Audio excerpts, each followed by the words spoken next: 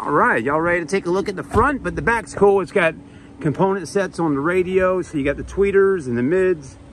This is really nice. All right, now, as you can see, I tested this earlier. You can tell that bottle of water right there fits nicely in there.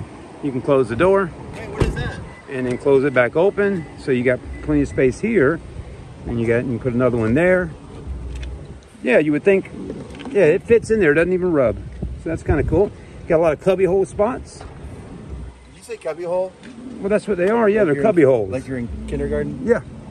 Okay. JBL sound system. Yeah, actually, yeah, now he brought that up. Let me show you this back here real quick. Pull this here and you'll notice you have your subwoofer right here in the back. Get your JBL sub there. And you grab here,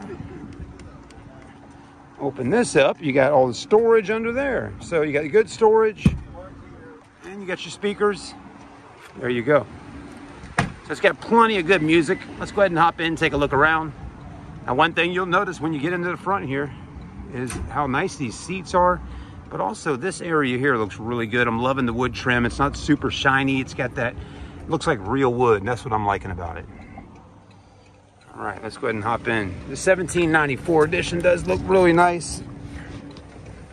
Kind of, you know, kind of like, to me, the 1794 edition is giving us that feel of like the King Ranch version of a Ford F-150.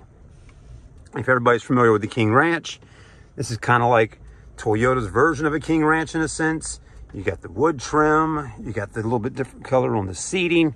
It's just a little bit classier, nicer, and it has that rugged kind of cowboyish look, if you know what I'm going for. Anyways, I'm liking the stitching. This is nice. It opens up, got storage in there. This you can just kind of do like that if you need to put something in here quickly. You can also open this area and look how deep it is. And you got 2 USBs, spot to throw your change at, so that's nice. You do have your 4-wheel drive controls right here. Drive modes and tow haul there.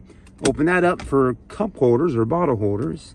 A charging station for your phone, and just sit it right there and let it charge right up. You got your electronic park brake, all this, all that, more heated and cooled seats, which I like.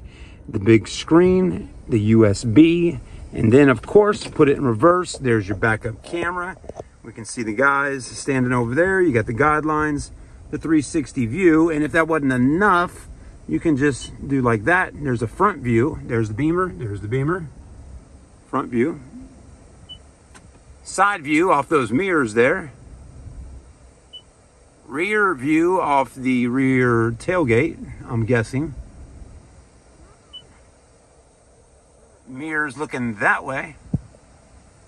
And, oh, one of my favorites. Yep, there it is.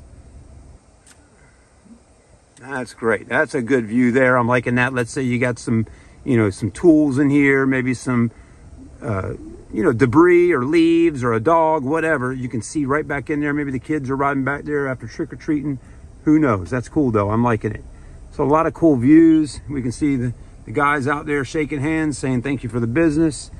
Good stuff. I'm liking it. So all kinds of goodies inside this Tundra. The air's good. I'm loving the stitching. Still got a little spot to store things out up there with a 12 volt. Because why do you think they put that 12 volt right there, folks? I'll tell you why. Because a lot of people might have a dash cam, a radar detector, or some type of device stuck to the front windshield. So it gives you a spot to keep it charged at.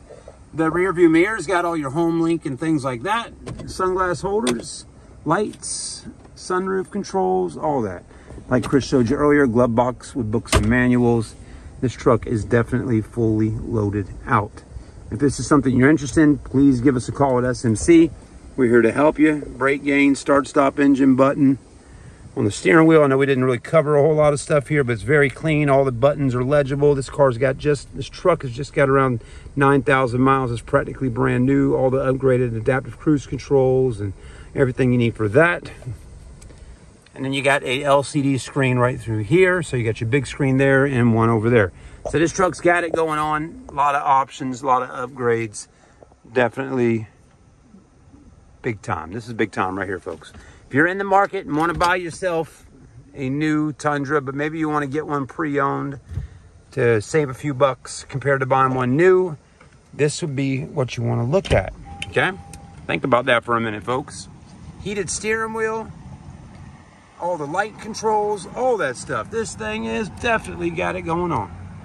But yeah, if you want to save a little money versus buying it brand spanking new, you know, 2024 models are out right now, but you could buy this 2023 model fully loaded out like this for a good bit less than what you could buy one like that for 2024.